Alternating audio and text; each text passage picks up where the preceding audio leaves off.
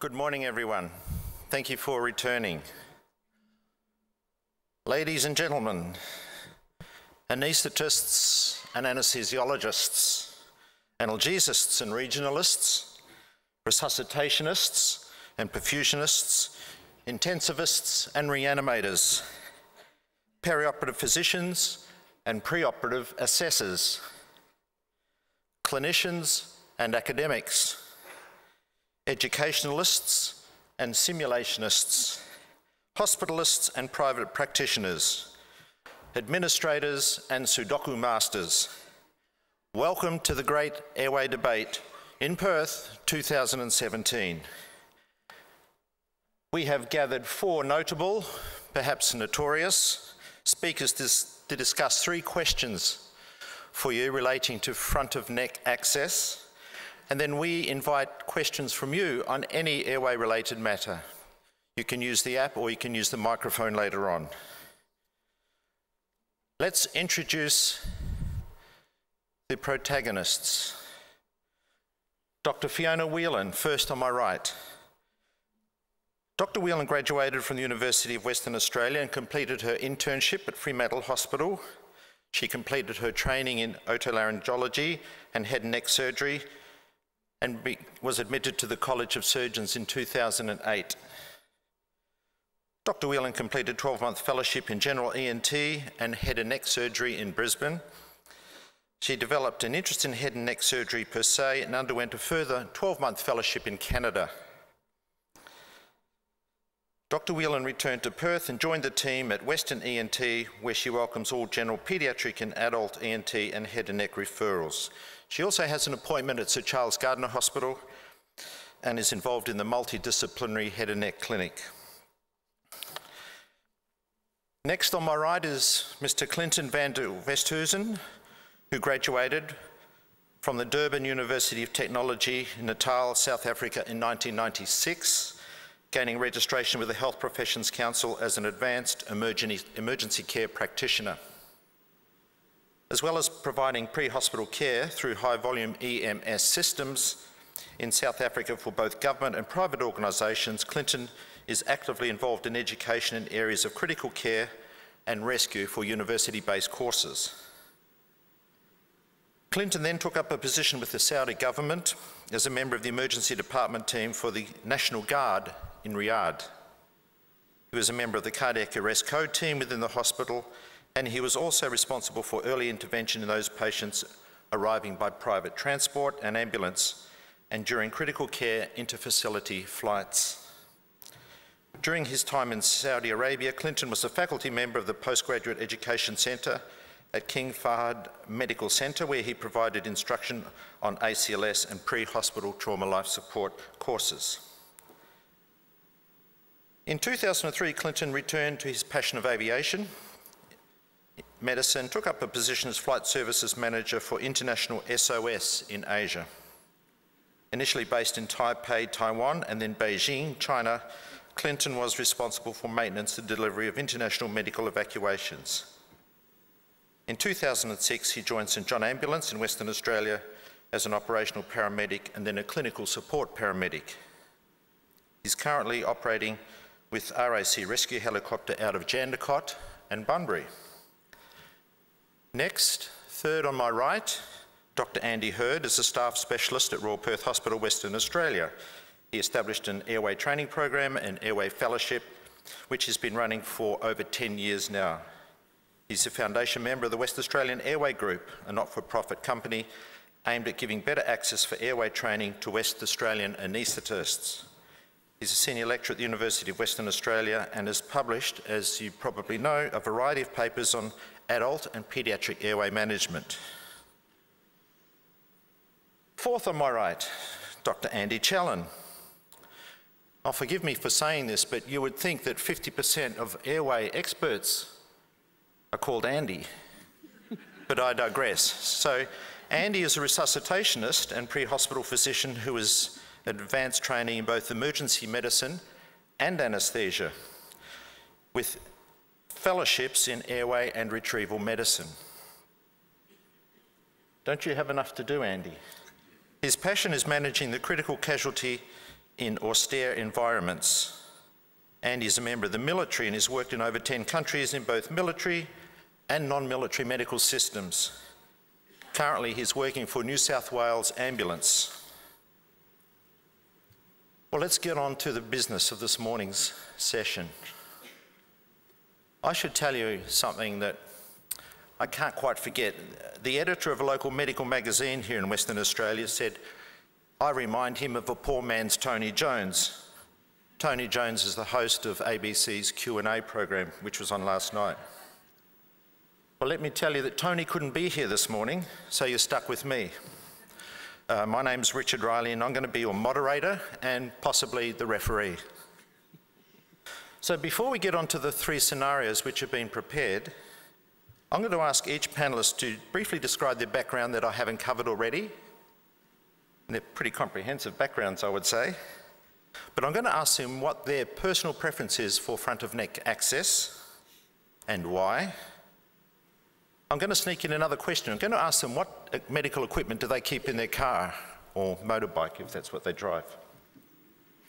So each of them's got 5 minutes, and when you get 5 minutes, I'm going to operate my Star Wars Ewok Stridor simulator.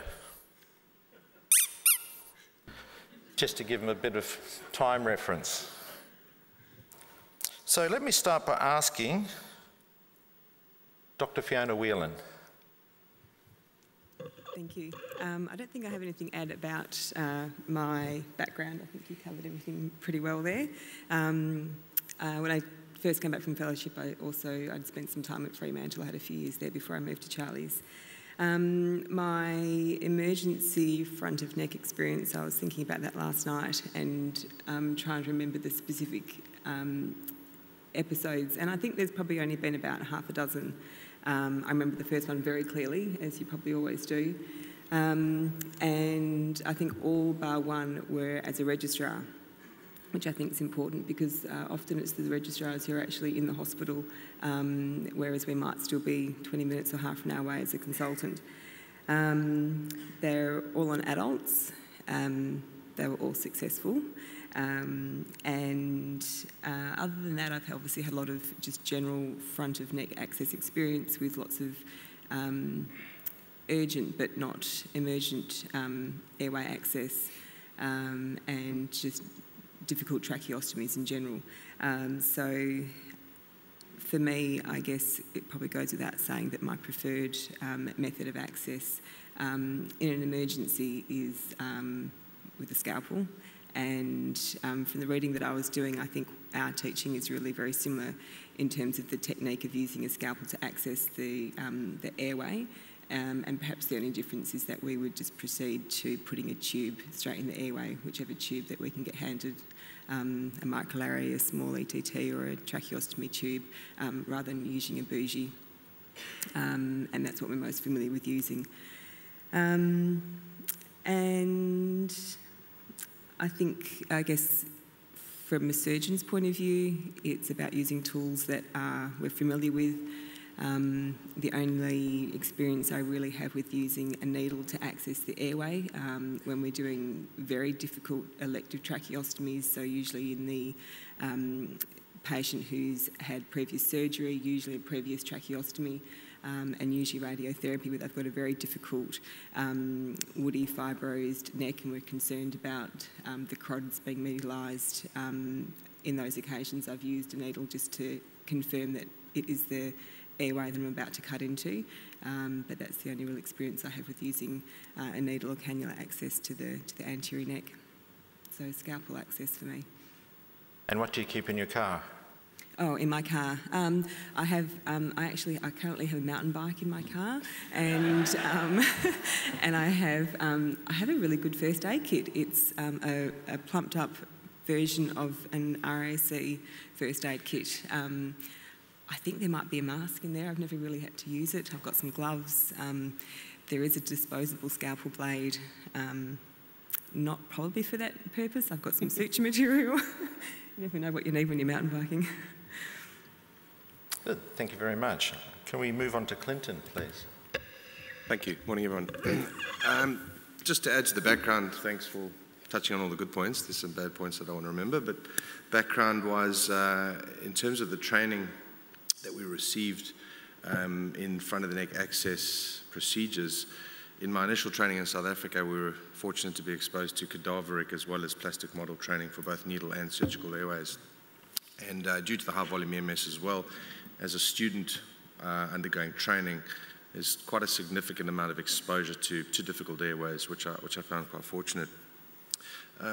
As well as that training, being in Perth and having a very good relationship with Royal Perth Hospital, we've been very fortunate, all the 14 critical care paramedics on the helicopters at the moment, to have undertaken Andy's CICO training program with the sheep models.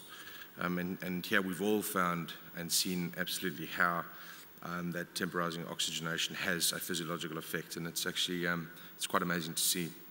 I've also been fortunate enough to complete Richard Levitan's emergency airway course on the cadaveric models, and here I've also seen the pros of the scalpel technique as well. Now, my experience with surgical techniques, I've performed 2 in anger on 2 real patients. Both were gunshot face patients. The initial one was a needle cryo, which I used in the days where we hadn't reviewed and initiated the use of the surgical airway with the gear itself, and I found limitations with that. And after reviewing that case and a few other cases, we then moved to surgical airway with a scalpel. In the 90s, we didn't have bougies everywhere like they are now, so it was a straight scalpel finger and a size 5. So on the helicopters at the moment, we currently provide pre-hospital anesthesia to patients that are mostly unknown to us. We don't have their medical histories, we don't know their anesthetic histories. They've always got a full stomach with probably beer and chicken and some sort of other food. So we are presented with patients that have got messy airways. And as such, my personal preference, and part of what our algorithm is, we have the choice, but our personal choice is the scalpel technique with or without a bougie.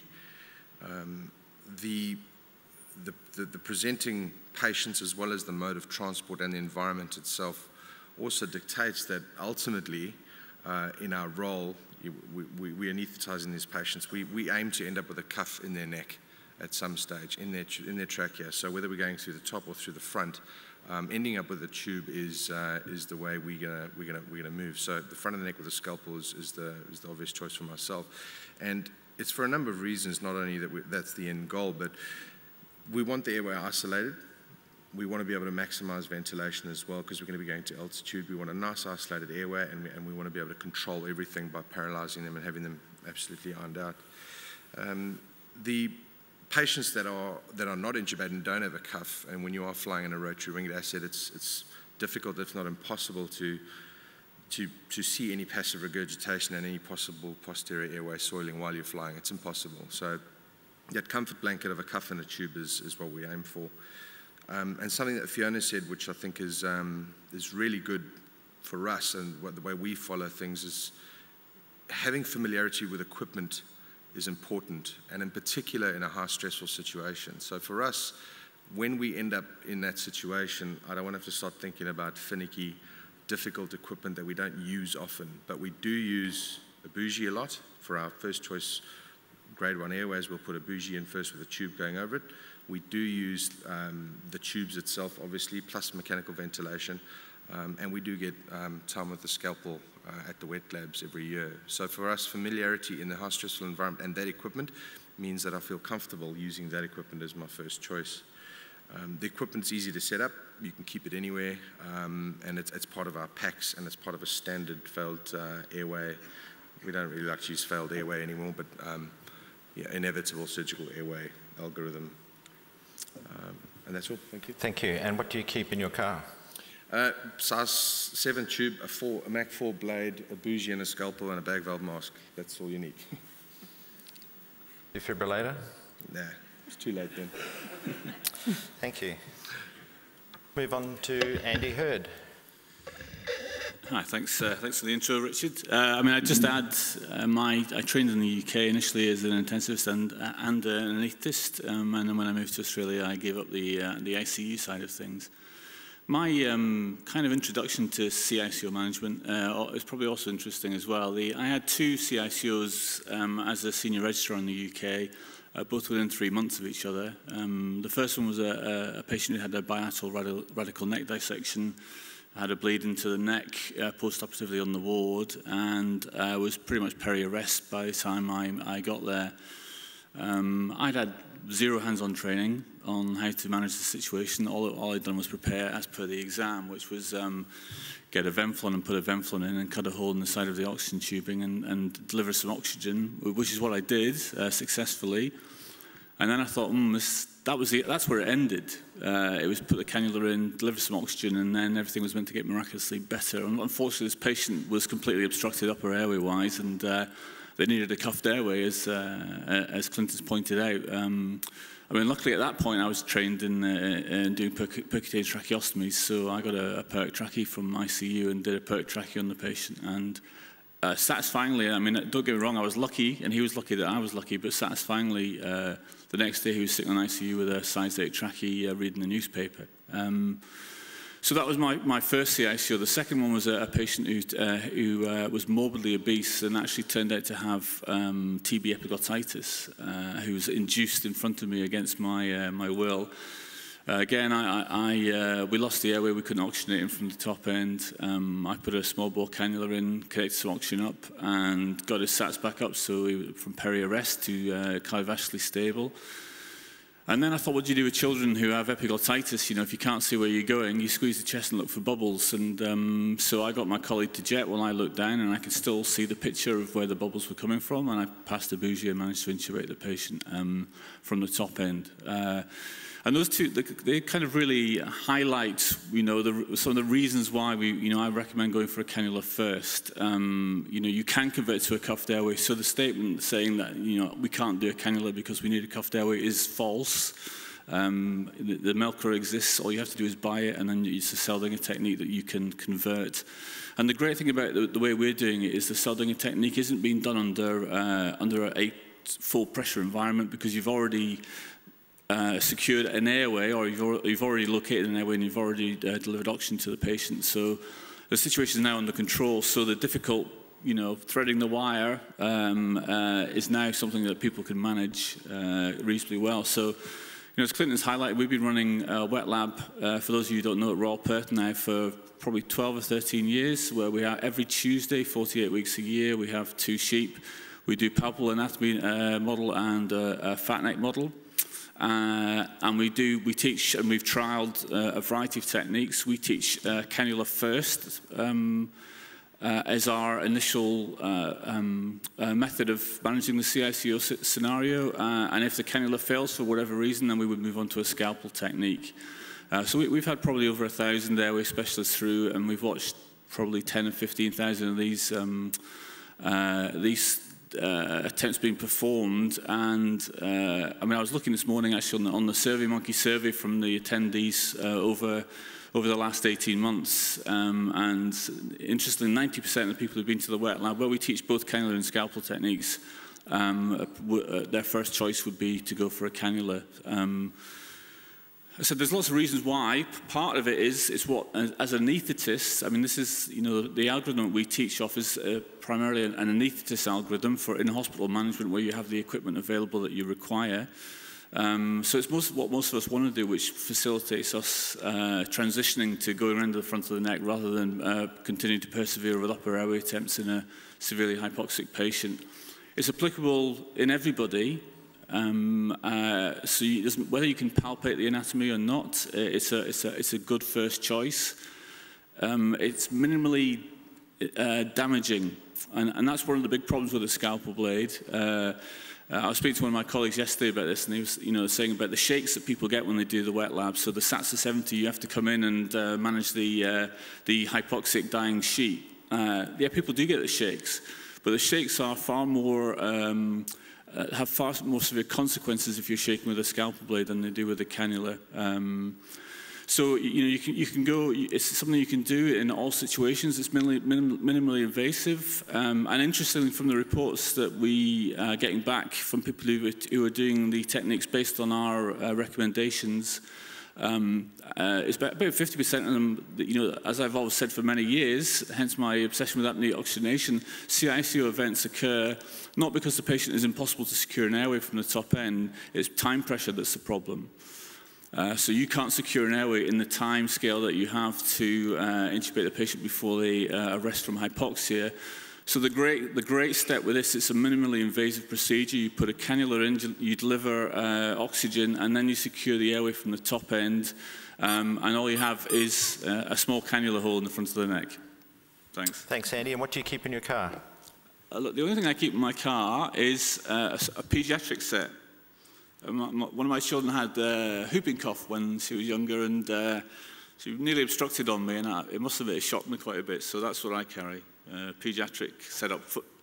I must admit, selfishly dialed at the age of my kids. Thank you. Before I go into Andy Challen, normally at Q&A you'd find out the political persuasions of the audience. So perhaps I could take Andy's point and just ask the audience if your preference in general is for a scalpel technique and all things being equal.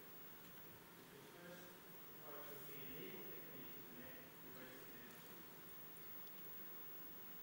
You won that one. Yeah, look, I mean, that's, been proven around the world. It might not be what people are told they have to do, but it's, without question, the general preference for anaesthetists who are working inside a hospital environment. Okay, thanks. Andy Challen. Your preference?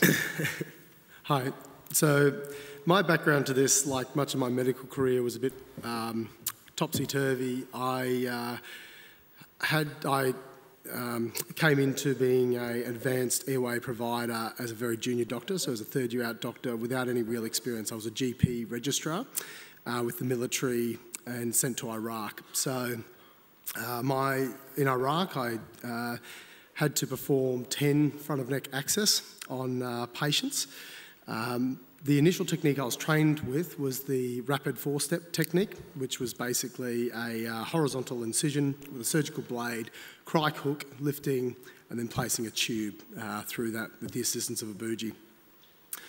My first 4 cases, I performed this technique and actually struggled with it quite considerably, mostly due to the amount of trauma involved. So the first surgical airway I performed was on a tank commander who basically, an RPG had hit a brick wall beside his face. We were pre-hospital. The bricks had come and smashed his face. So he had considerable facial trauma. I'd never intubated a patient at this stage. In my life, I'd intubated mannequins. And so, as you can imagine, struggled with this man's top of airway. So they ended up going for a surgical airway, which was completed successfully. The patient did survive. But it was a real struggle. The second patient was a sniper who shot an American soldier, again in the field, who was providing basically forward security, and again had considerable facial trauma and upper airway bleeding, and I went straight for a surgical airway on this patient, not even attempting intubation from the top, and again struggled with the rapid four-step. And so almost in and of my own kind of experience, by my sort of 5th one, I converted to what I now know as the scalpel finger tube technique. And I'd found that actually digital exploration with the finger allowed me to really have confidence with the anatomy I was dealing with and be able to find the airways in these patients rapidly and have confidence that I was placing the tube in the correct place. When I got back from Iraq, I became involved with education and training of military doctors and medics. And certainly we converted our practice to a scalpel finger bougie tube, and this is the technique I used in 2 subsequent front of neck access patients in Afghanistan when I was there as a resuscitation doctor. So subsequent to that, I've then received more advanced airway training, so I then became an ED trainee and then went on to anaesthesia, and I completed Andy Hurd's course and also Richard Levitan's course. I've done both his courses, both the emergency airway course and his advanced airway course. And I've also then, as an airway fellow, assisted in the Fiona Stanley pig lab that we run there, which I'd again recommend to anyone, which is a different model to the sheep in that it's smaller airway in a larger neck, so it's ratio simulating a difficult anatomy. And I suppose then getting to the questions, what's my preference? It really depends what hat I'm wearing. I think that the most likely time I'm going to come across a CICO situation is in my pre-hospital work or emergency work. And in most of these patients, then I need to secure the airway and I need to be able to ventilate the patient. Mostly it might be because they've got head injuries, it might be because they're particularly acidotic from sepsis, those sorts of things, in which case I'm going to go for a surgical technique. As an anaesthetist, wearing my anaesthetic hat in an elective situation, an unsoiled airway where the patient is not under physiological stress and hypoxia is going to be the killer in this patient, I think the temporising measure of a cannula is very appropriate. And for all the reasons that Andy just pointed out, there's less morbidity and harm you're going to cause to your patient. And then taking it to the extremes for things like neonates or paediatrics, trying to do a surgical trachea in one of these tiny airway, if you're not skilled in this technique, I think it's almost going to be impossible. And certainly my preference in these patients is going to be, again, going for a needle first. And in fact, a needle cannula will allow you to ventilate these small children because you've got a big enough airway secured with this. So you know, without being trying to be too political about this, I think it really does depend on the patient in front of you, which is going to be the appropriate technique. As to answer the final question, what do I carry in my car? IGL LMAs, a pocket bougie and a scalpel and size 6 Parker tip tube. And that's my emergency airway equipment that I keep for myself. Thank you very much. I'm going to ask the speakers when they talk to bring the microphone a bit closer. Some of our audience can't hear some of your replies, please.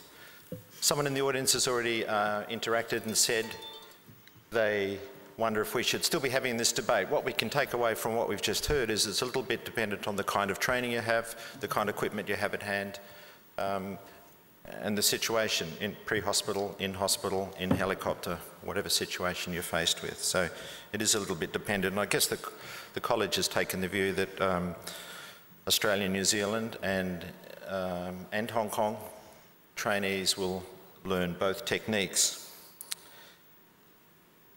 Well, let's move on. I think with the introductions out of the way and you know where your panellists stand, if you're ready, ladies and gentlemen, let's get ready to rumble. First question. That's just to get us all in the mood. This is what happens, people, when you don't floss. This is case number 1, and I'm going to ask each of the panellists, after they've read the 2 slides, what they might do. They won't have a lot of time, but you can read that it's a 46-year-old man having arthroscopy in a hospital. Things don't go according to plan.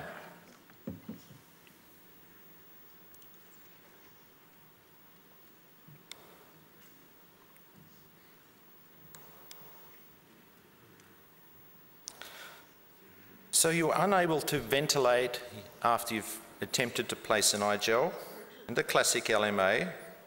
You've given more propofol. You can't bag mask ventilate. You've given 100 milligrams of rocuronium. You still can't ventilate.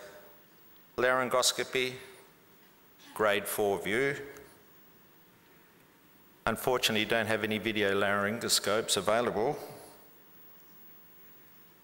The saturations are dropping. Fiona, you're there, what would you do? You happen to be walking in to talk to the anaesthetist and you see all this happen. What would you do? I think our role... Can I get you, sorry, to Sorry. bring the microphone. Our role often is, we often stand back and we can sort of see what's going on and we often wait for the guidance and the cues from the anaesthetist.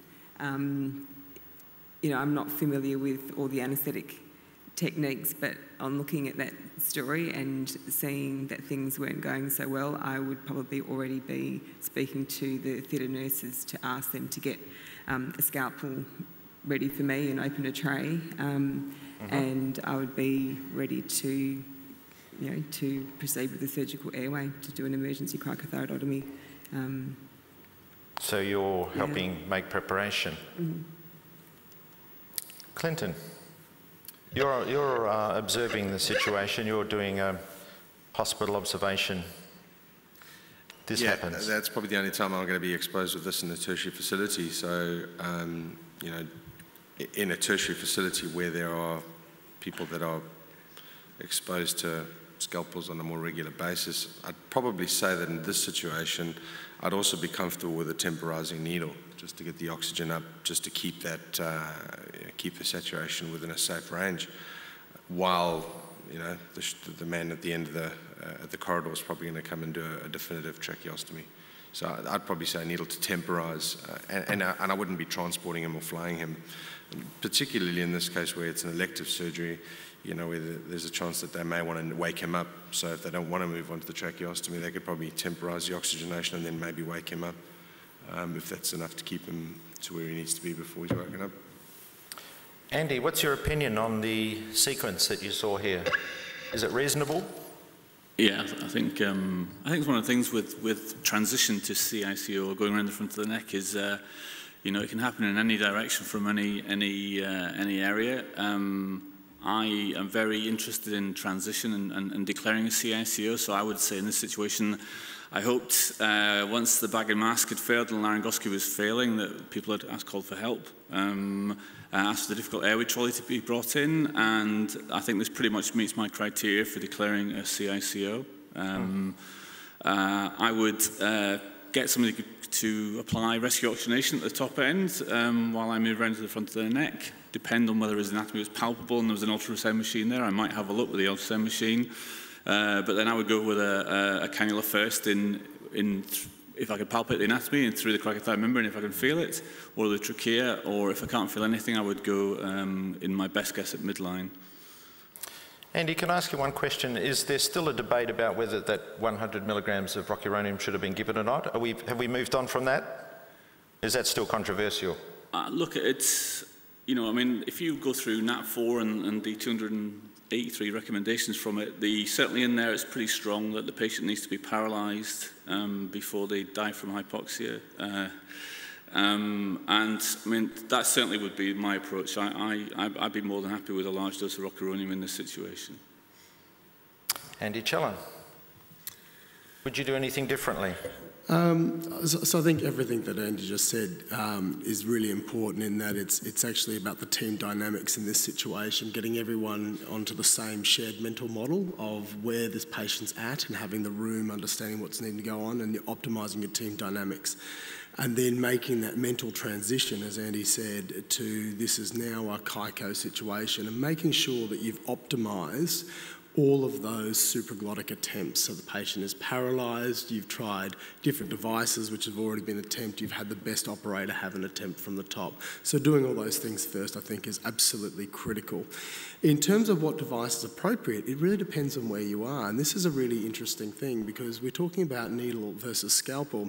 If this is at Royal Perth or at Fiona Stanley, absolutely needle's going to be appropriate because I think the trolleys are set up for that and all the right devices and equipment are there and I'd be very confident in the equipment there. If this was at a private hospital where they didn't necessarily have the cannula kit set up the way that we have at our tertiary hospitals, then I know I've got my scalpel in my pocket, I carry that all the time, and I know that by dilating up, and I mean, people I'll cover the, I mean, a lot of people question me when I walk in a room with a scalpel in my pocket, and particularly through airports, no, just kidding.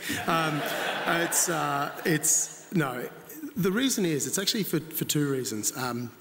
One, I have the equipment I need to access the neck. So often it's not in theatre that I'm going to be doing these CICO situations. If I go down to ED, studies will tell us that it'll take up to 18 minutes for people to find a scalpel in order for you to affect this. And I've certainly experienced this. In fact, recently at a hospital where I was working, we sent our ENT surgeon down to manage, to provide front of neck access to a difficult patient.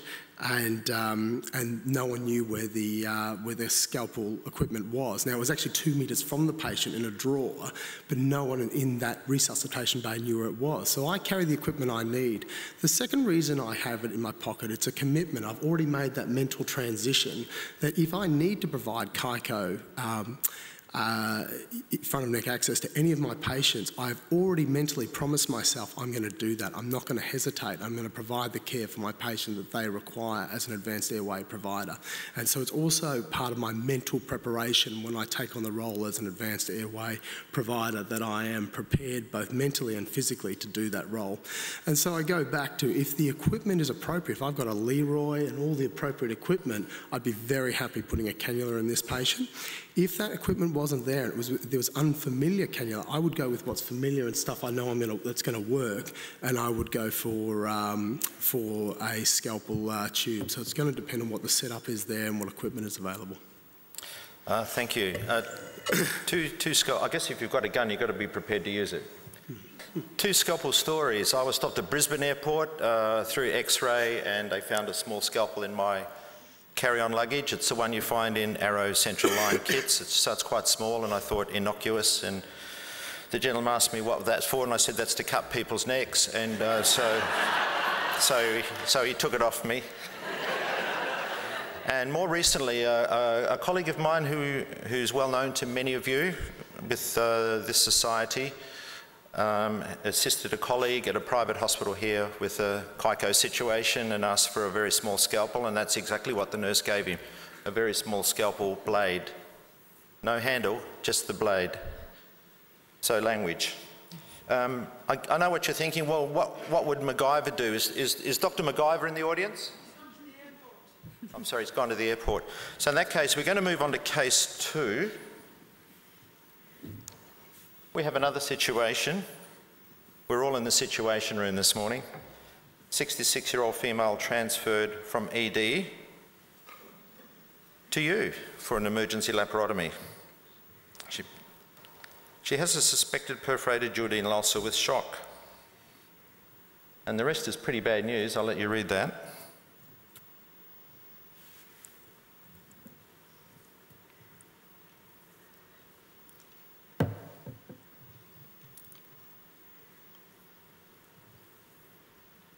So you've determined that this is not futile surgery. This lady's best chance is to have an operation. This is your induction.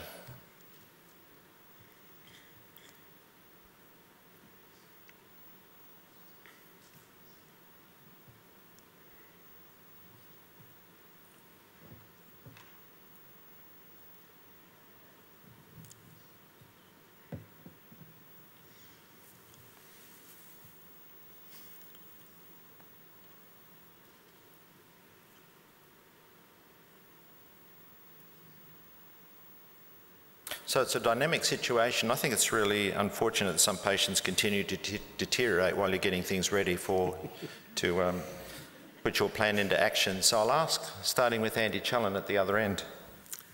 Yeah, so I think this is a great case and very typical of the sort of situation where we are likely to see a CICO situation. It's going to be in an unfamiliar environment with a difficult patient, and I think the real key to this patient here is their physiological state. And again, it's going to come back to it depends. Now, one bit of information we don't have here is a blood gas. If this patient's already in a severe metabolic acidosis, the loss of ventilatory drive here could possibly kill them from acidosis. So we talk about the 3 big killers of airway: hypoxia, acidosis and hypotension. And all 3 of these are potentially going to kill this woman. This woman also has, if you look at her ongoing clinical course, she's going to need a secured airway at some point. And this is not a woman who's going to rescue her own airway if we allow her to wake up. And we don't really have the time for more advanced people to come in and necessarily provide more advanced techniques. So certainly in this case, this is for me a very clear cut of going straight for a cuffed tube in the airway. And the quickest way I can affect that is with a scalpel finger bougie tube. I know I can be inside that woman's airway in 40 seconds and have a secured tube from experience. So that would be certainly my approach in this woman. Andy Hurd. Anything different? Yeah. I mean, it's interesting. I mean, these sort of cases where I would say this is kind of split between a rapid sequence where you're worried about, obviously aspiration risk, and on the flip side, what I would call rapid intubation. So somebody who is likely to desaturate quickly and then maybe arrest from hypoxia. So, I mean, looking through that case, I might try another laryngeal mask, a different type maybe, before I declared a CICO. But with a SATS of 77 and dropping, I think we're pretty close to being a CICO scenario. It's interesting that it's a rheumatoid arthritis patient. I used to do a lot of these on orthopedic lists, and their front of neck anatomy can be pretty difficult to palpate. I found actually the cricothyroid membrane can be concrete. You can virtually not put anything through it. So this is actually, there's a good chance this is going to be a difficult neck anatomy patient with limited access. I would still, it's why we call it CICO. I mean, I'm worried about the hypoxia primarily. I would go for a cannula first. I would, if I'm successful, I would deliver a 4-second jet, 2-second jet, and then immediately convert to a cuffed airway using a Melkus. So, I mean, based on our current jetting plan, from delivering oxygen to converting to the Melker, or starting to convert to the Melker, should I say? I mean, there's no guarantees anything's successful. Is in the area of about 30 seconds. So, yeah, I'd go for a cannula first, manage the hypoxia, and then convert to a cuffed airway at the earliest opportunity. Okay, if you're once again an observer, Clinton, and the anaesthetist is so overcome with grief and emotion that he becomes unable to do anything more after he's failed needle technique, what would you do? Oh, I look at this case and I think of it as a case that I would see outside, and the fact that it's not elective. None of our patients are elective. We've got the luxury of her medical history, but we've almost got to look at this case as, well, she's just been put in front of you. She's not going to be woken up. She needs some intensive care. So she's going to be ventilated for some time, while they sort out all the other bits and pieces. So again, horses for courses and situations, and it's important to realize that for us, and I'll talk about the pre-hospital setting because my decision making will all be based on what we do outside, but for us in the pre-hospital setting, having having options and having abilities to have different options is often great. It's a luxury, but sometimes having too many options can also muddy the waters. So we always talk about having the two options, the needle or the surgical. And in the case where the patient is not going to be elective, not going to be woken up, is going to need ventilation and is going to need a cuff, I'm more than likely to go towards a scalpel bougie and put a tube in as well. Something that might change my decision would be in my assessment and looking at the patient himself and going, if she's got a horrible looking neck from the front where I think I'm going to have to be doing a fair bit more exploration, or if it's a neat, nice cricothyroid membrane that I can see without even touching the patient, that might might change my decision. But essentially, if they're going to be sick and getting sicker, and we're not going to be waking them up, and they need ongoing care, I'd be saying probably a scalpel bougie and a size 6 going through that. Fiona, you've heard the bell because they've declared an emergency and you've gone into the theatre next door. You're told that the patient is rheumatoid on steroids and things are going very badly. And they recognise you as an ENT surgeon. What's your approach? And again, by the time we get called in sometimes to these cases, it's almost easier when the patient has got into the situation when if the SATS is 77 and the patient's clearly obtunded. For me, there's no hesitation to proceed with the surgical airway and, again, a scalpel and finger and a tube. I think you can feel the anatomy very easily in most patients, perhaps excluding the ones who've had previous surgery and radiotherapy, once you've made your incision through the skin. And I think the membrane's pretty easy to feel. So I'd be heading straight to that. But which part of the trachea would you be looking at?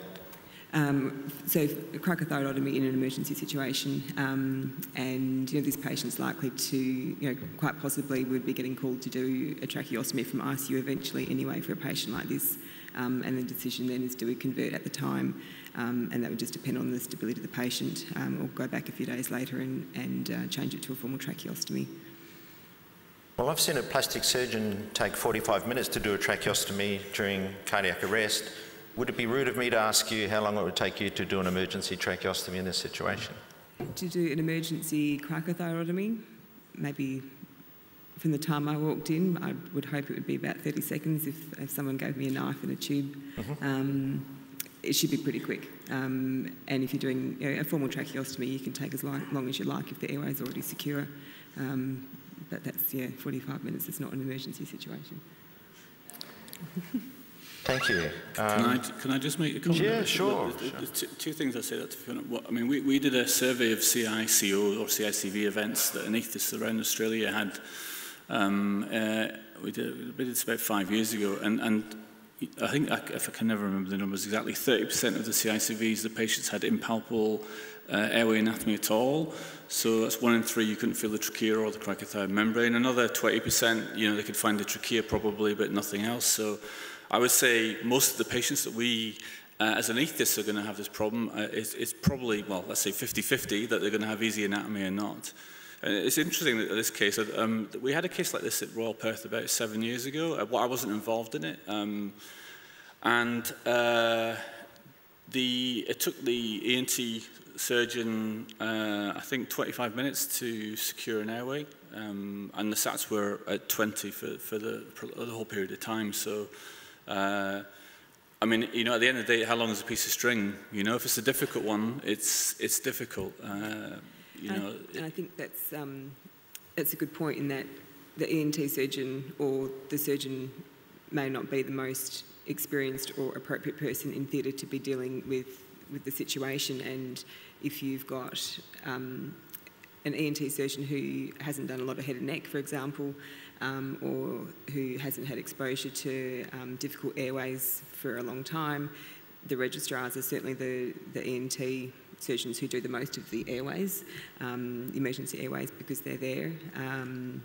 But yeah, it might be that the anaesthetist is definitely the most experienced person to be dealing with it, and that's the dynamics of the team and understanding it should be the best person for the job at that time, not necessarily the surgeon. Just they may not be the best person. I wasn't implying that they were. I think it was just a really difficult case. I wasn't saying they were. I mean, I don't think the anaesthetist would have necessarily been any quicker. But they may have.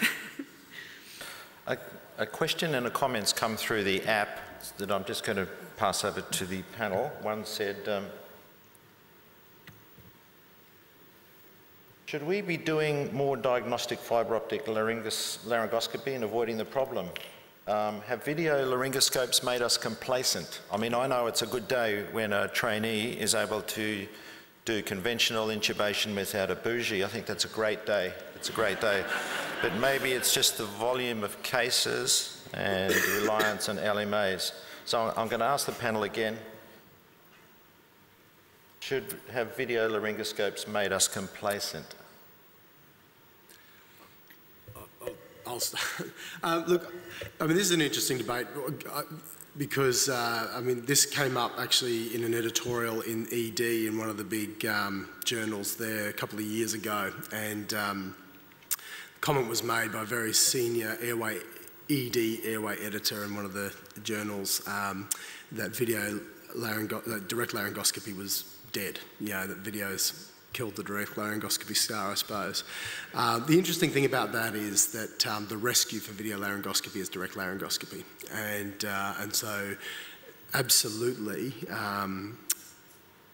With all these things, and I think this goes to the essence of what this whole debate is about, is that good airway planning for every single case, because 50% of CICO events are going to be unpredictable from the anatomy and the patient presented from you. They're a rare event and it's going to be unpredictable. You need to have a very clear plan in your head of how you're going to progress through the various stages of airway management for every single patient you step up to. And appropriately, you probably should have communicated that plan to the team, being your anaesthetic technician and the nurse assisting you. Now, interestingly, I find most anaesthetists don't do this. I do this with most of my techs. In fact, I do this with all my techs, and I often get a surprise look, are you worried about this airway? Because you've told me your plan A to D, like what's wrong with this patient? I said, no. Actually, they're Mallampati 1, they're a normal neck, but I want you to know that if this airway goes this way, this is what we're going to do, this is the technique we're going to use, this is what I'm going to reach for. And that way, it's an anticipated event rather than an emergent disaster where we haven't discussed our full plan. And that's what I do with every single airway I approach, whether it's emergency medicine, anaesthesia, pre-hospital. And as part of that checklist, I want to know where all the equipment is for that. So I think, you know, with all these new techniques we have, fibre optics, video, direct, you still need to have a plan B, C, D for all of your patients. Have all the equipment checked and ready and know where it is so that you can then transition through those plans rapidly in every single case. I'll add to that as well, Andy. The checklist is a huge thing for us, and the checklist almost you know, gets your commitment from the beginning. And we've got a pre-induction checklist and then a post-intubation checklist, but also to the side of it, we've got a simple, you know, we are unable to secure the airway checklist, and then we have a pre-brief before we do that, every time we do that. With regards to the video laryngoscopes, I started getting a bit nervous when I started seeing new trainees pull out the video laryngoscope first and say, well, you know, I can't see. In pre-hospital emergency care from airway perspective, the basic airway intervention for bag valve mask ventilation is probably the most important thing that we teach, but I think it's overlooked a lot of the time because often that's what's going to get you out of the poo-poo in the end. If you can bag that patient with a nasopharyngeal airway or an oropharyngeal airway, and obviously, you know, we've advanced to apneic oxygenation as well with high-flow cannulas. But in terms of the video, I think that we have to be mindful, and we are certainly, when we train our new people, that first of all, if we're going to use a video laryngoscope, that it needs to be the same as your direct scope. So it needs to be a Mac blade at least, because if you're pulling out a different blade that's going to give a different view, you're going to get stuck. So having a Mac blade and a Mac video laryngoscope is a must if Mac is your way to go.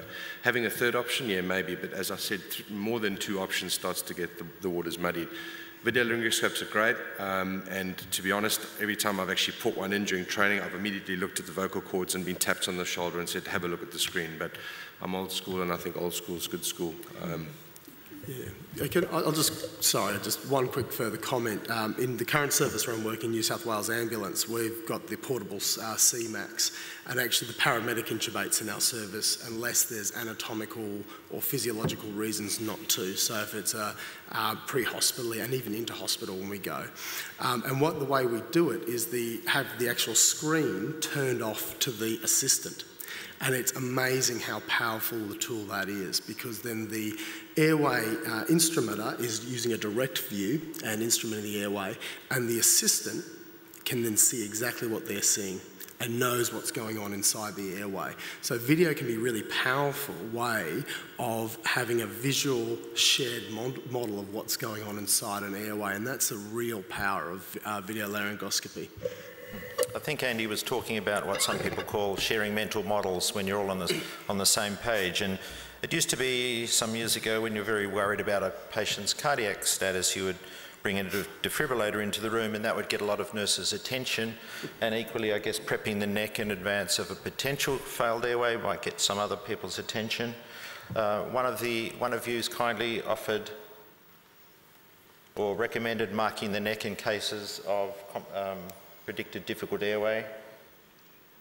And another person's asked, can I ask Fiona whether there is a place for rigid bronchoscopy in the first scenario? Would you use a rigid bronchoscopy? Oh, the orthopaedic patient. Yes, orthopaedic patient?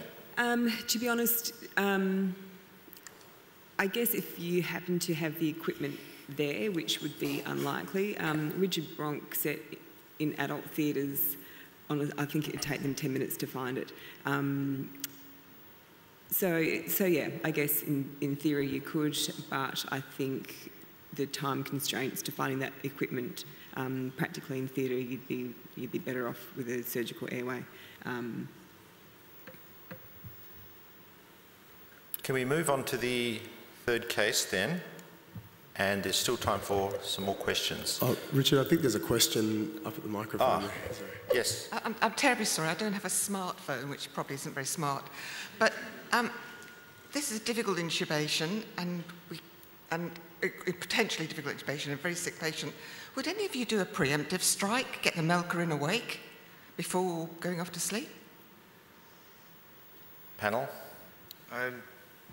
Responding from our side of things, obviously, if we're going to be going in a helicopter, the patient's not going to be awake. He's going to be asleep in the end anyway. So, particularly the patients that, if we preempted a difficult airway, it's probably because he's hypoxic, head injured, polytraumatized, or something. So, from our perspective, we want the patient as flat as they can be, so we can absolutely isolate the airway and take control of that. And that's, you know, that's my arena. That's where I'll be doing it.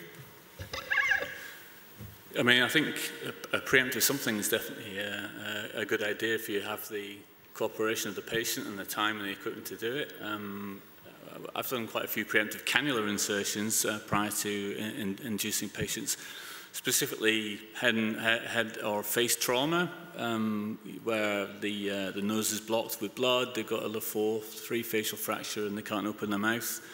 They're pretty hard to manage. You've no idea what you're going to proceed to. So certainly, if the anatomy is palpable in the front of the neck, then I would put a 14 gauge insulate cannula in and tape it down.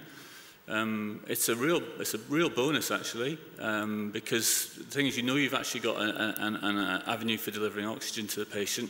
You've got an avenue where you can convert it to a milker. I mean, I haven't done that in an awake patient, but certainly, if you induce a patient and you can't intubate them or oxygenate from the top end, you can oxygenate and then convert to the milker through the front of the neck. So it's slightly more difficult in the patient with impalpable anterior neck anatomy, obviously. With an ultrasound, you can still attempt to put a cannula in. In that situation, I would probably pass a wire down the cannula and clamp the wire so that we didn't lose it. Otherwise, the cannula tip isn't far enough in the airway for it to be guaranteed to stay there when you're trying to do your induction process. Andy, can I just ask you then, so the patients in whom you're considering or assessed to be difficult, potentially difficult with the airway, are those the same patients are more likely to have difficult airway anatomy to palpate? Sometimes, yeah, sometimes not. It depends, you know, obviously depends on the patient. I mean, the facial fractures, you know, down in ED, I mean, the 3 that I've come across, or well, 2 I've come across, one I was told about over the phone at 11 o'clock at night, you know, they actually had very normal anterior neck anatomy. It was the face that was smashed, not the neck. But yes, I mean, obviously there's a chance that the difficult airway is going to have a difficult neck. Case 3, this is the last of the prescribed cases. So this is a 54-year-old male in a small regional hospital, 5-day history of sore throat and fever.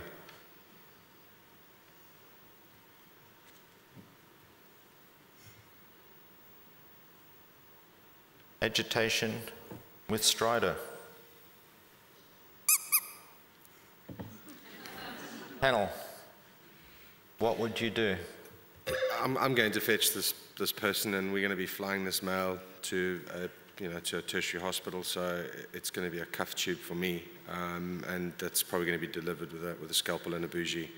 And like Fiona said as well, being comfortable doing it fairly quickly, I'd be happy to get it in, get it sorted, and then start effecting the transfer. We'll be flying at altitude, and we'll need a good cuff so we can maximise oxygenation. So it'll be a scalpel bougie for me. Andy's? Yeah, I mean, this is a very familiar situation with both my work with RFDS and New South Wales Ambulance, and I work in EDs in peripheral places like Port and Esperance. I mean, interestingly, you know, when you're controlling a situation, you need to control yourself, your team, the environment, and the patient. And this is a case where the patient might be coming out of control and might be contributing to the whole situation quickly escalating and going out of control. And this is where the ED concept of delayed sequence intubation might be really, really beneficial. And the concept of that is providing some sort of hypnotic agent, usually ketamine, in order to to calm the patient down and then allow adequate oxygenation. And that may then allow for a more controlled approach to this airway. So a bit of ketamine, you get some CPAP on this patient, or BiPAP, you use your ventilator to achieve that. And that may calm this whole situation down. The stridor may even resolve with some positive airway pressure. And then that might buy you time to then, bring in additional resources, that sort of stuff, or to rediscuss the plan. And this may even be a case where, depending on the anatomy, if you've already had a look at the larynx and this is an epiglottitis or something like that, where you're looking at this epiglottis and it looks more like, like a cervix, which then you're sort of just going to be going, well, maybe this is the patient that we do the awake surgical airway. And if you can bring an ENT surgeon in to help with this, that is absolutely my first preference. If not, then again, as someone who has to provide advanced airway in these remote places, then you've got to step up to the plate and know your anatomy and know what you're doing. So I'll just finish off on that. I agree entirely that this patient's hasn't obstructed but is about to, and I think this would be the patient to not proceed with a fibre optic. And if you had the luxury of having your ENT surgeon there, this is definitely a case for an awake tracheostomy. And a lot of it probably is trying to, if you can calm the patient, I'd do a proper tracheostomy, and if it was really becoming unmanageable, then an awake emergency cricothyroidotomy. And just some quick answers from the panel. Would you be using any other adjuncts while you're getting this patient ready? Would you be using adrenaline nebs? Would you be using Thrive? Would you be using helium? Anything else if you had enough staff to do that? High-flow nasal oxygen. High-flow nasal oxygen? High-flow nasal oxygen. Mm-hmm. Okay. And as long as nothing was going to delay actually the definitive management of the airway, so if it's going to be taking time to get everything else organised. Yep. I agree with what Andy said. I mean, you need to try and get this patient under control. I mean, I've seen quite a few awake fibre optics where the patient isn't getting oxygen while everybody's getting ready, so it may just be some simple ABC sort of manoeuvres. I don't like what did you say? I think you said delayed sequence induction. Is that what you called it? Yeah. I don't think that's what this is, because what you're trying to do here is you're trying to get a patient to tolerate the situation that they're in. You're not immediately progressing to an intubation following that. So for me, this is you trying to calm the patient down and get them more stable to see if you can progress with doing your awake fibre optic. The other thing is that in patients like this, okay, I mean the tracheal tug that they have when they're awake and trying to breathe is unbelievable, right? So trying to stick a scalpel blade, certainly as a non-experienced ENT surgeon, into this neck is really difficult. I mean, putting a cannula in is equally difficult, but at least you're not going to cause this much damage. So, I would be very reluctant to try and do a scalpel bougie technique on this patient whilst they were still moving. Thank you. I have a question for Fiona from the floor. Some very interesting questions are coming through. We only have about 20 minutes to get them, so I'm going to try and keep the panellists short. Fiona, is there a consensus among surgeons and surgical trainers regarding emergency surgical cricothyroidotomy versus emergency tracheostomy? The writer feels that there is, in the UK, a push for ENT to do cricothyroidotomy, but less so in Australia. What's your feeling? Our teaching is certainly for an emergency cricothyroidotomy in a real emergency situation.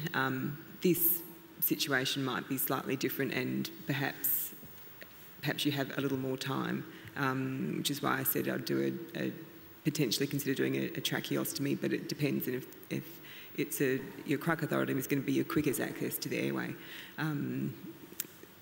Yeah. And are your trainees taught both techniques? Someone else wants to know. Yeah, we don't have as structured teaching, I think, for our trainees as you guys do. Certainly when I went through training, there was no you know, we didn't have wet labs or anything like that. The advice to us and our teaching was for emergency cricothyrotomy, and I think that still applies. Often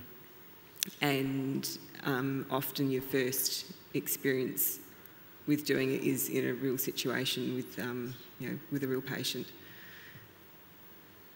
I'm going to ask all the panel now, this is an interesting question from the audience. If you had to be intubated yourself, would you prefer video laryngoscopy or standard laryngoscopy? It depends on the provider.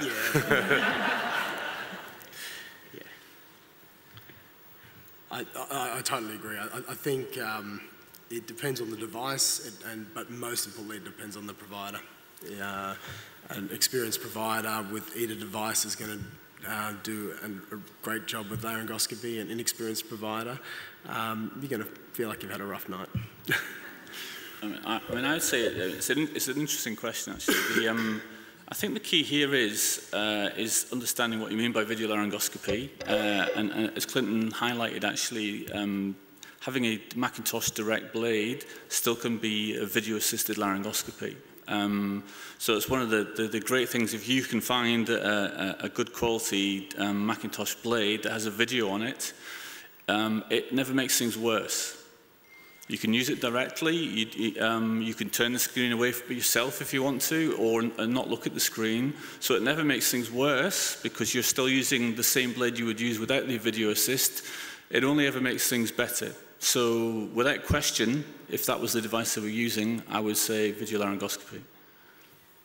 I think the other good question, which is maybe slightly off topic, is would you prefer to have an awake fibre optic intubation or a tracheostomy under local? And I think that also depends on the provider for both of those, but I would vote for a tracheostomy under local if that was me. Thank you. There's a really interesting study that I think escaped the attention, unfortunately, of the anaesthetic world, done out of shock trauma in Baltimore, where they looked at a year of direct laryngoscopy versus video laryngoscopy in trauma patients. And when they did a subgroup analysis on the head injured patients, there was increased morbidity on the patients who had video laryngoscopy. Now, the interesting thing with this, brilliant study, because all of their resuscitations and intubations are filmed, so the whole resuscitation room, and they were able to also record the monitors. So there was absolute confirmation of how long it took, and there was about a minute delay between direct versus video. So video was actually slower. Now, the interesting part of this is the device they were using was a glide scope, because in America that cornered most of the market. So you're talking about a hyperangulated blade. All the anaesthetists intubating these patients, very familiar with the device, but there was still a clinically significant delay to intubation using the hyperangulated blade, which, because of the CO2 and all of the hypoxia associated with that small delay, caused increased morbidity in these patients. And it just goes to exactly the point that has been raised by multiple members on the panel here, that you know, we all talk about video versus direct, but they all have different ergonomics and geometrics that are really, really important and affect your ability for tube delivery. And that's the real key. So it's not to how quickly you see the larynx, it's how quickly you are intubating the trachea that's important. There's a question for Andy here. What size cannula would you put in preemptively, and do you routinely use ultrasound for it or not? Yeah, I tend to put a 16 gauge inside cannula in as my preemptive. I have worked out a way that I like to do it. Just, you know, the pressure you have to apply with a slightly smaller cannula makes it feel less invasive.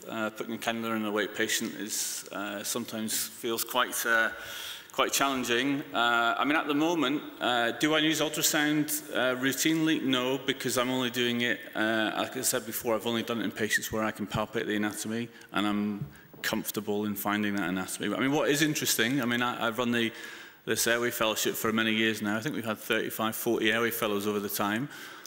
I've had a few cases, one quite recently, about 12 months ago, where when I asked them, the referral to mark out the cricothyroid membrane, they've marked out a higher thyroid. You know, so one of the things, if I'm not sure, I would go lower. And there are some theoretical benefits for that as well.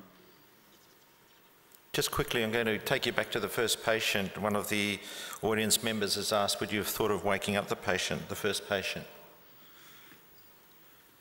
I mean, I think, I mean, there are scenarios where that might be appropriate. I think what the problem here you've got is being judged by the retrospectoscope.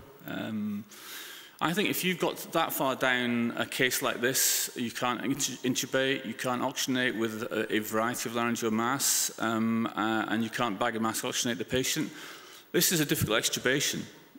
And right there and then, it maybe not be the appropriate time to attempt that. So it depends on who you've got around and what equipment and what help you've got. But I think waking a patient up is actually a pretty big call.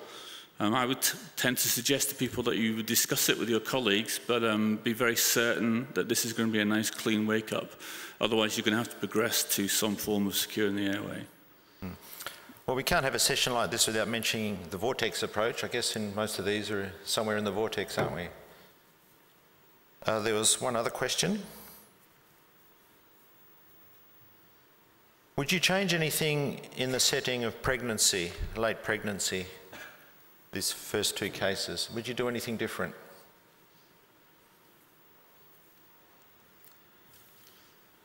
No, so, I mean, it's a good question as well. I mean, I think that the differences in pregnancy, one of the main things I would worry about is increased bleeding. So if you have, if you were to go for a scalp, it's interesting actually, there was a presentation at the OAA meeting last March in 2016 where following the Difficult Airway Society guidelines of scalpel bougie only, this anaesthetist had a CICO in an emergency GA section, and they attempted to do a scalpel bougie, and when they stuck the scalpel through the cricothyroid membrane, she had quite a massive bleed. I think I was told the people when they were discussing it, she lost 1.5 to 2.5 litres of blood from the incision through a cricothyroid membrane. They never proceeded with the scalpel bougie attempt because they were so horrified by the blood loss. And luckily for the patient, there was an intensivist who lived across the road who heard the arrest page because he used to carry it around with him, and he ran over and managed to intubate her, and she survived. So I think the pregnancy thing is probably, bleeding would be my biggest worry. I mean, it's one of the big things we talk about in the wet lab. Why we don't like to use scalpel blades in people who are still alive anyway is the bleeding issues that occur. Can I ask the two anaesthetists on the panel, do you think trainees are becoming less skilled at tracheal intubation? Yes. Well, I think it's Sorry, was that a yes? Was that a yes? No. I think it's a numbers thing. I think the truth is that talking. Obviously, I am literally, I just come at the end of my training now. So I'm one of the new generation of, and there's no doubt we do less numbers. There's more LMA cases, more of the patients coming through ED are intubated by ED or by pre-hospital providers. So we have less numbers of tracheal intubations in our training compared to the generations who've gone before us, and therefore, yes, absolutely, are we less skilled? Yep. But I think that the challenge now is to compensate for that. And I think one of the big things that I've learned through my emergency and military training and pre-hospital training is what we need to focus on is deliberate practice. So any technique, after you've done sort of 20 to 40 of them, unless you're undergoing deliberate practice, which is breaking the technique down to its component parts. So when I teach people intubation, I teach them introducing the laryngoscope, epiglottoscopy,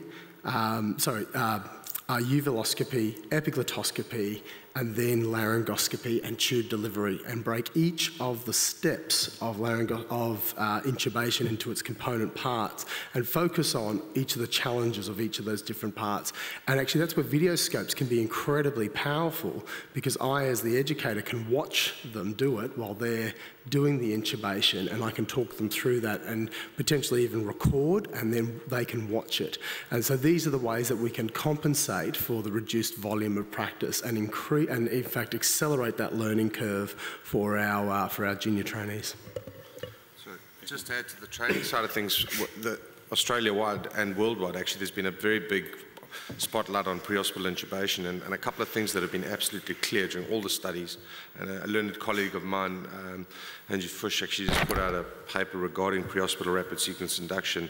What's very clear is that those providers, regardless of the title, but those providers that have the most initial appropriate training and then ongoing exposure and have the most experience are the ones that have the best first pass effect. To the point where WA did a study of our own numbers and had a look at the intubation numbers on the ambulance service here, and we're finding that there's not enough exposure to individual paramedics on a day-to-day basis, which takes us to our point of how we fix this and where we go in terms of the training. Training might not be the solution, because getting exposure of these paramedics to all these necks is going to be difficult, and it almost lends itself to reducing the amount of people that can actually intubate. So there's a smaller pool of providers, and they are then having a bigger pool of patients. And currently the only operators in West Australia that provide rapid sequence induction in the ambulance service are those of us that work on the helicopter. So it's a very small people, 14 of us, constant exposure and also constant review and discussion about those cases. And we find that that's probably, our success rates are pretty good. Yeah, I think, what was one of the most fascinating studies for me was London HEMS published their last 7,000 intubations, and they had a success rate of 99.6%. Now, this is a mixture of they've got neurosurgeons who work on the chopper doing intubations, they've got anaesthetists, they've got ED physicians, they've even got people who are sort of GPs, advanced providers, and their success rate in this austere environment of pre-hospital care was higher than any study done within anaesthetic departments or ED departments, where the environment is much more controlled. And they've achieved this huge success rate by having a standardised approach to both training and their delivery of the technique. And I think that's something that we can take away from the way that we should be approaching training our trainees, in terms of giving them a standardised approach, a standardised way of dealing with the airway, and then once they have that core competency of being able to intubate effectively, then you can start branching out to some of the more advanced techniques that we are able to provide as anaesthetists, such as fibre optic, etc. Yeah, look, I agree with both comments there. It is a numbers game, unfortunately, and there's probably not much a way around that. I think it's important to realise again that video laryngoscopy, it can actually be very beneficial, especially if you have a separate screen, so that you can still train direct laryngoscopy, but you can video it. It was very interesting. I asked every trainer I work with, how do you, before they would do an intubation, how do you hold your laryngoscope and how do you put it in the mouth? And none of them can describe it. And I think the problem in anaesthesia is that the laryngoscopy training is a matter of you do it until you can do it. We're actually not very good at training laryngoscopy, and I think we need to improve that markedly with the numbers game that we're struggling against. Stuff like how to hold the head, how to open the mouth, how to introduce it, where to introduce it, how do you keep the teeth apart, things like that. One person in the audience has asked Andy to describe his technique, scalpel finger bougie, but Andy, I think you have these videos available online, don't you? Is that still the case? So which Andy are we talking to now? Sorry? Which Andy are we talking to? Which audience? Which Andy? Which Andy? Andy Hurd. Yeah, so I mean, ours wouldn't be scalpel finger bougie, ours would be scalpel bougie. So I think the question might be to Andy here. Yeah, so the scalpel finger bougie technique... No, I didn't want you to describe it. I just wanted to let the audience know that they're available. They are, yeah. So if they're all available on YouTube? Correct. And the best video, I would say, is go to the Sydney Hems.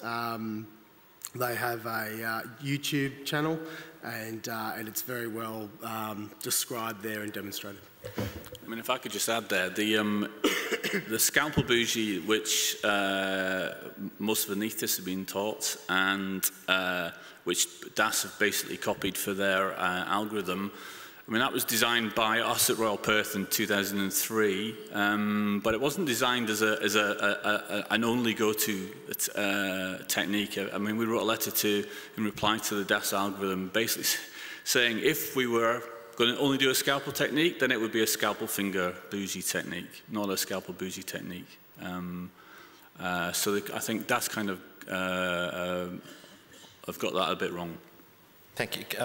Maybe the last question, I think, is for Fiona. Fiona, do you and your colleagues see many patients that have had their necks butchered by anaesthetists with airway rescue techniques? Well, no. I mean, it's fortunately an uncommon scenario. Yeah, no, I can think maybe one patient who I recall had an emergency airway, I think, pre-arrival to hospital, but no. So are they having longer-term complications? Is that maybe what the question is? No, I don't think so. I think it was Dr. Doyle from Canada who said it's better to be alive with a scarred neck than dead with a pristine one, didn't he? So I think I'll stop the questions there. Thank you so much for your audience participation. I'm going to ask the group one tip that they could leave with us. One tip for us to take home in your airway armamentarium. Yeah, I mean, I would say if you work somewhere where they don't have a CICO pack, then you can carry one with you just like Andy carries his scalpel. So, you know, the fact that you work in hospitals that haven't provided you with a CICO equipment so you can put a cannula in, it's quite easy to carry that stuff with you as well. Andy Challen? I just think mentally rehearse this in your head. This will hopefully be something that you never see in your career. I wish that on every single one of you. But if that time comes for any one of you, I think if you've mentally rehearsed it, you are clear in your head the approach you're going to take, you understand the equipment and the steps involved in that procedure, you are going to be eminently ready to step up at that challenge and do the right thing for your patient. That was part of what I was going to say, thanks Andy, but what we teach our new critical care paramedics is that if you're drawing up rocuronium and ketamine, then you pull out your scalpel and be prepared to use it. So we put yourself into that mind frame from the beginning. It's not an emergency, it's just part of the process, and it might be at the end of the process, but that's your steps that you're going to follow. I'd echo that as well. Yeah, my first emergency airway was on a real patient. We didn't have the wet lab experience then, but I think I had done 1,000 in my head at night. Every night I was on call as a registrar, waiting for that moment. So when it happened, it was like I had done it before, and also just not to be afraid of a scalpel and making a cut into an airway and having a tracheostomy or a cricothyroidotomy. It's not a big deal for the patient. They don't have any. Their risk of having long-term problems is very low, and better to be alive than have a cut in your neck. I agree with that. And try it out at the wet lab. Yeah. Try it out on something. Yeah. Well, thank you. To conclude then, I hope that the opinions you have heard from our panel have challenged you. Maybe they've reinforced your own biases, or maybe they've prompted you to review the way you think about the way you could manage some of these terrible situations and scenarios. And let's face it, one of you is going to have a CICO situation this month. Please help me thank our panellists, Clinton van der Westhuizen, Andy Challen, Andy Hurd and Fiona Whelan.